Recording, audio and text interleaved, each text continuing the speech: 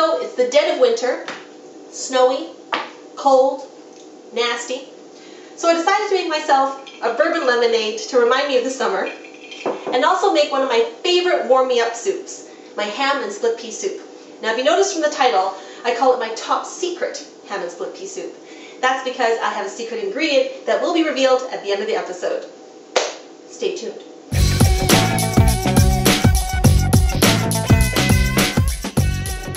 So what I have in front of me are onions, carrots, and celery. 3 very humble ingredients that together are going to form a savory base for a delicious soup. Let's do it. So I got a heated pot on the stove.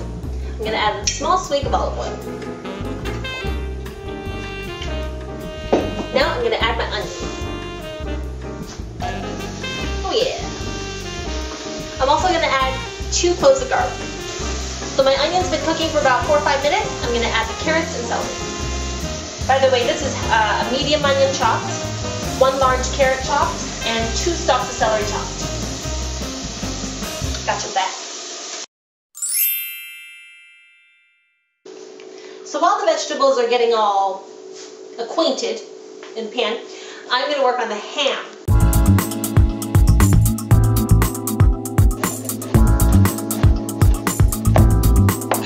So I got 1 cup of ham chopped. It's going to go in with the vegetables. Now you might be thinking, this ham's already cooked. Why are you putting it in now? I'm using yellow split peas. You can use the green kind too. I just prefer the yellow color. And I'm going to do, I think, about 1.5 cups. Now at this point you can go crazy. You can put some thyme in there. You put a bay leaf in there. But I'm keeping it simps today, okay? You know what I'm saying? Keeping it clean, keeping it simps, keeping it natch.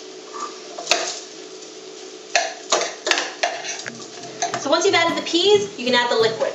Now you can go crazy and put in chicken stock, you can put in veggie stock or whatever. Please don't use beef stock, okay? This ain't the right soup for that. I'm just going to use water, plain water. Now some of you might be thinking, water has no flavor, Debbie Wong, what are you doing?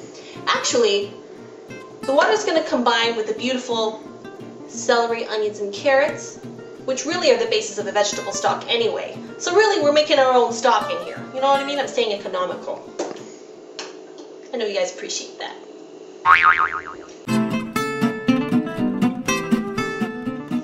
So of course, the soup is very bland right now. Seasoned with salt and pepper. Don't forget that.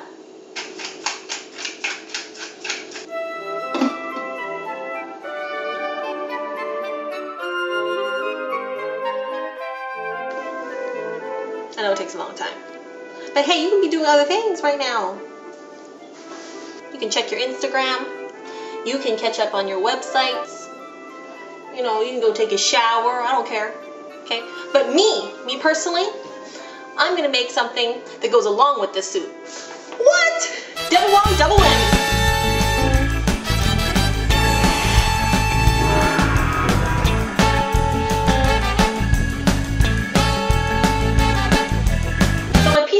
Stove. I have some time, so I thought I would show you guys one of my favorite vegetable side dishes. I call them my classy greens. I've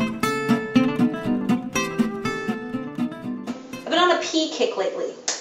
Split pea soup, pea shoots, cabbage, not a pea, whatever, and frozen peas. So some of you might be asking, pea shoot? What's a pea shoot?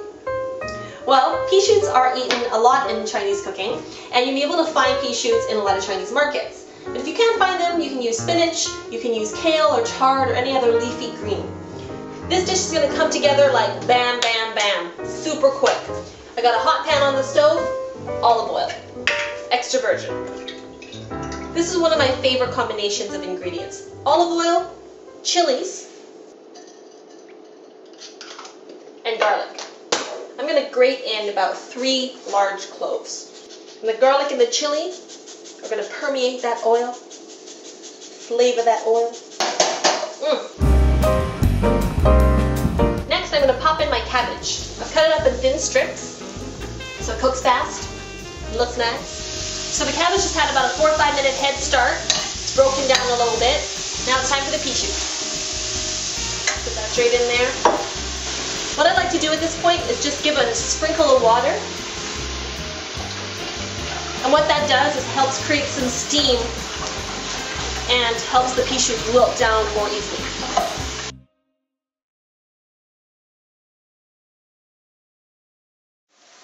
Once the pea shoots have wilted down, throw in the frozen peas. And all you do, stir them through, let them defrost, and you're basically done.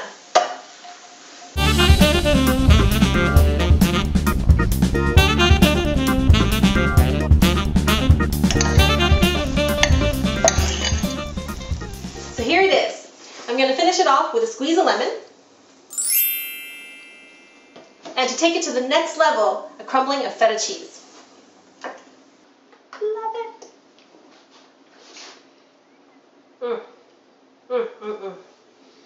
Hot damn.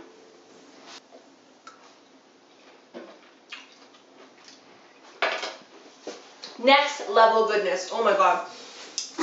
I know this combination of vegetables is a little bit weird. Pea shoots, peas, cabbage. But trust me, together and with the feta cheese, bam.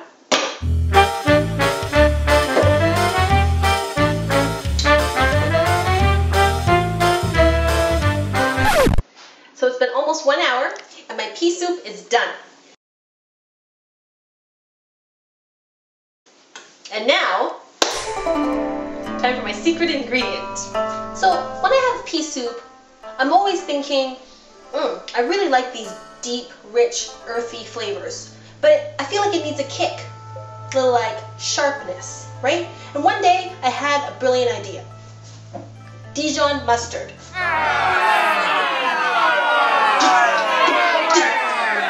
Dijon, ham, match made in heaven, right? So why can't it go in this soup?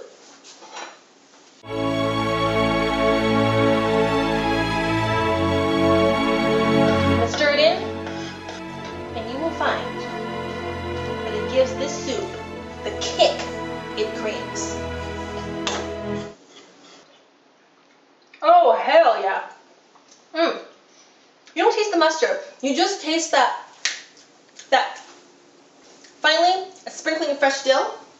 Peas, dill, it all goes together. Here's my little trick. If you don't feel like chopping, just snip it. Alright, time for my final taste. Ham and split pea soup with my secret ingredient of Dijon mustard.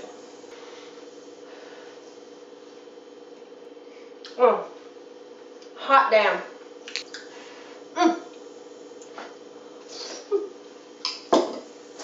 Hope you enjoyed my double whammy episode. Peas, peas, and more peas. See you next time. For real. See you next time.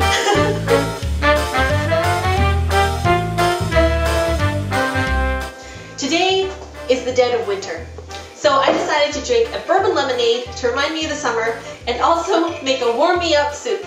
My famous, well, I don't know if it's famous. Let's start again.